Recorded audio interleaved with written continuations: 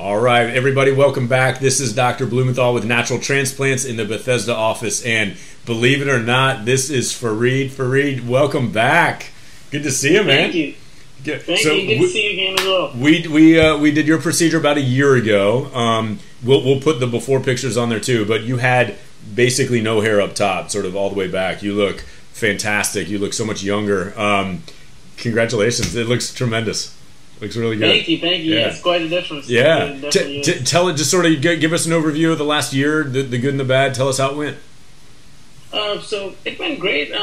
It was just the first couple of days, getting used to it. And then once everything kind of healed up, it was fine from that point on. I just had to be careful for the first week or so, like you recommended. Yep. And after that, it healed up fine. It was just... I didn't even realize anything had been done. Good. Time just flew by.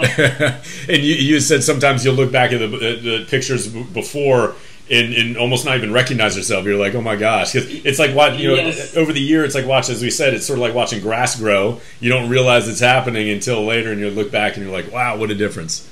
You're exactly right, and then you look back and you're like, whoa, I can't believe that. Right. And people definitely notice it. Yeah, I was going to ask, friends and family, they notice a big difference too?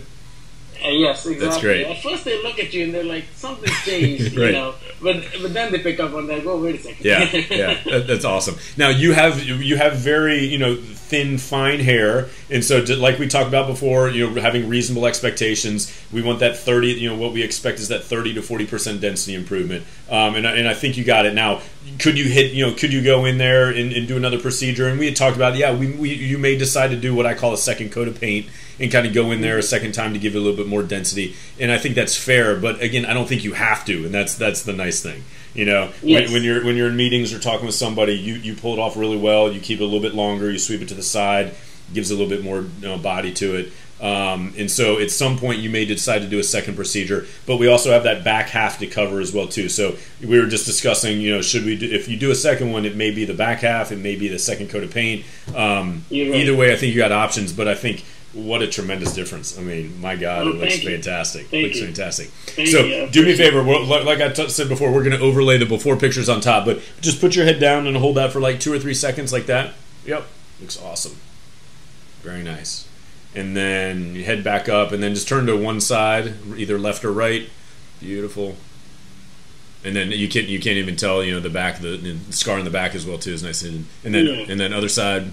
There you go. Awesome, fantastic. It looks great. Great. Thank you. Oh man, thank you for doing this. Thanks for letting us kind of follow your journey. Hopefully this helps some other people. Congratulations, man. Thank you. Congratulations. Thank you so much. Awesome. Yes, sir. It turned out great. I'm very happy. Fantastic. Thanks for doing this. Take care. All right, bye.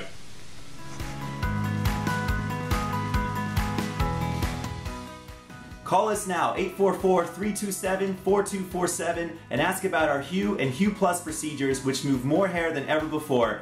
Hope to hear from you soon.